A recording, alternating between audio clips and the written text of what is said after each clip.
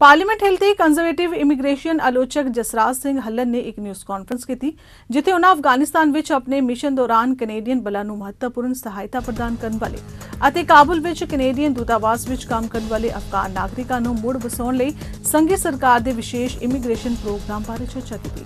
उन्हां नाल अफगान वकील भी शामिल हुए। कैनेडा प्रोग्राम राही 18,000 अफगान नागरिकों को मुड़ वसाउण लई वचनबद्ध है, जिसका ऐलान 1 साल पहला 23 जुलाई 2021 ਨੂੰ ਕੀਤਾ ਗਿਆ ਸੀ।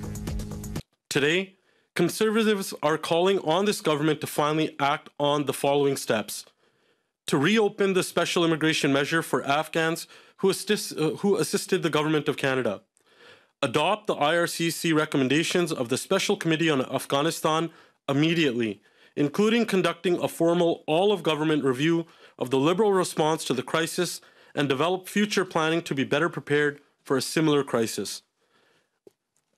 This is despite the bureaucratic red tape that has put hurdles in the way of NGOs, veterans groups, and Canadians wanting to help Afghans get out of harm's way. The unfortunate truth is there are too many Afghans still stuck in third countries, at risk of deportation back into the hands of the Taliban, and countless more stranded are in Afghanistan. And why? It's because the Liberal government failed to plan or prepare for this crisis. Almost 1 year ago, the Liberals announced the special immigration measures for Afghan nationals who work for the Government of Canada. And instead of planning, preparing, and surging workforce resources for IRCC and GAC to appropriately address the Afghan crisis, the Prime Minister called a selfish and unnecessary election. GAC, IRCC, DND, and the government were thrown into caretaker convention. There was a complete failure to be creative in the face of bureaucratic hurdles involving life or death situations. The government has still not learned the lessons of their weak response to the Taliban takeover.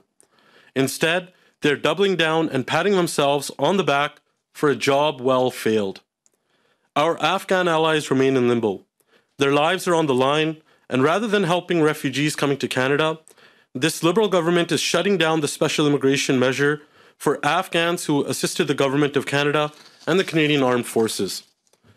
According to the IRCC, out of the roughly 16,500 Afghans who've made it to Canada since August 2021, only 7,200 applicants have actually entered through this special immigration measures program. It took the government a year to process less than half of the Afghans who applied through these measures. My colleagues and I know firsthand that countless applicants who applied near the onset of the programs have yet to hear back from IRCC. They have only got auto replies and empty promises from the department. The government's decision to shut down the SIM is unconscionable. While winding down these programs to new applicants is shameful, it ignores that only half of the promised 40,000 Afghans have made it through the bureaucratic mismanagement.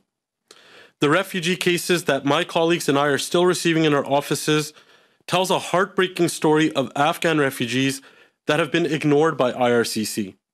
The incompetency of how this government has run this program cannot be an excuse for Canada to turn its back on Afghans who are desperate for answers and those that risk their lives to serve this country. This is not a partisan issue. This is about doing the right thing and doing it now.